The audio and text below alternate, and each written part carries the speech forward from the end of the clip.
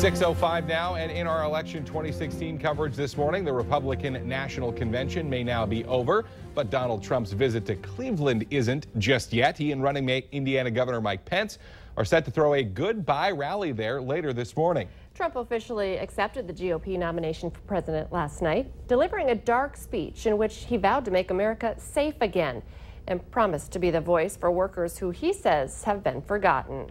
I have visited the laid-off factory workers and the communities crushed by our horrible and unfair trade deals.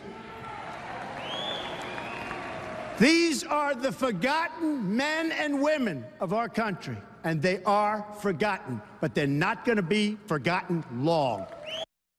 And with the Democratic National Convention right around the corner, Hillary Clinton is campaigning today in Orlando and Tampa. She is set to talk about her commitment to building a better economy. She's also reportedly close to naming her vice presidential pick.